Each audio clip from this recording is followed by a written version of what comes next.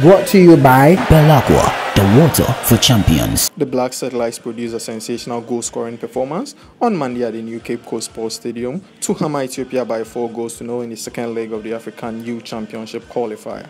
The match had been rained off on Sunday, and the Ghana Football Association, in consultation with CAF, decided to kick off the replay at 12 noon following the rainy season in Ghana. Ghana lost the first leg by 2-1 in Addis Ababa, hence have qualified for the 2017 African Youth Championship on 5-1 aggregate. Former House of Oak midfielder Uriah Asante is there.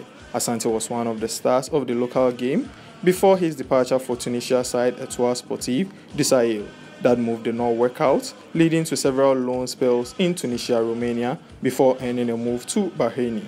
The 24-year-old attacking midfielder became a standout for Accra House of Oak in the 2011-2012 season before earning his move abroad. He also graduated from the University of Ghana. John Paintel's hearing for alleged assault has been adjourned after state prosecutor failed to produce his docket today.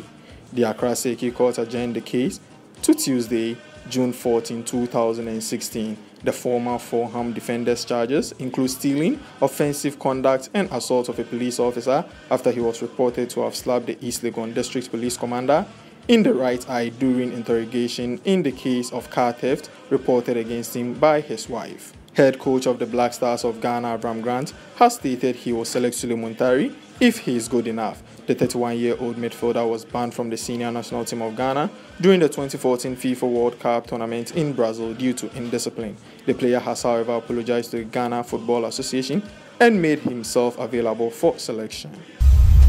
Belaqua, the water for champions.